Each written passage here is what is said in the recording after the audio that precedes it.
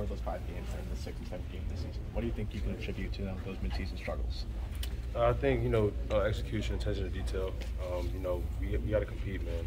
That's all I can say, man. I mean, it's nothing scheme-wise that's, messing us up or tripping us up. It's all about execution and effort. We got to get that 60 minutes every single game, no matter if it's the start of the season, middle of the season, end of the season. We have to be consistent with that. Really get it fixed up. Did you feel like maybe Illinois did anything that caught you guys by surprise, or anything that they did better than you expected? Any team that we lost to or suffered with or struggled with, it wasn't anything that they did. It was all what we did. We beat ourselves today, and it showed, and it got us when it got us. So. What do you feel like is maybe the biggest thing that you guys struggled with then? It's the execution, like I said. Being gap sound, just making tackles. All the small, minute detail stuff. Those are things that we struggled with today, and it showed. But like I said, we'll get it fixed. What happened? You mentioned the explosive plays. How concerning is that the defense did you have some explosive plays, particularly in this game? I mean, it happens. It's football. The offense is going to make a play. They have scholarships too. They have playmakers as well. But like I said, we got to pay attention to detail.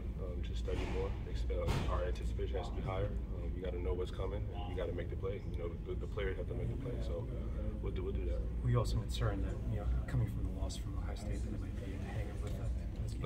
Definitely not a hangover effect. We lost Ohio State, 24-hour rule. We got that behind us. We prepared for Illinois, and took a loss unfortunately. But tomorrow we'll get that behind us, and then we'll be on to the bye week and get this fixed, and then we'll be on to Northwestern. Can you talk about trying to tackle that tailback? Guys seem to really be bringing a load. Yeah, big guy, good solid frame, good runner. Like you said, he was tough to bring down, but just gotta tackle. You gotta want it more than he does. But he did the same tonight. So all credit goes to him and Illinois in their offense.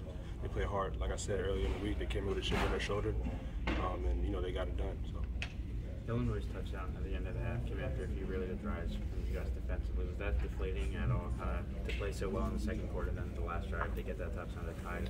Yeah, I mean, it's always deflating to give up a score. You don't want to give up a score as a defense. That's just something you don't want to do. But like I said before, it's football, man. They have playmakers as well, and we have playmakers too. So it's all about bouncing back. How are we going to respond? We just got to respond when that happens.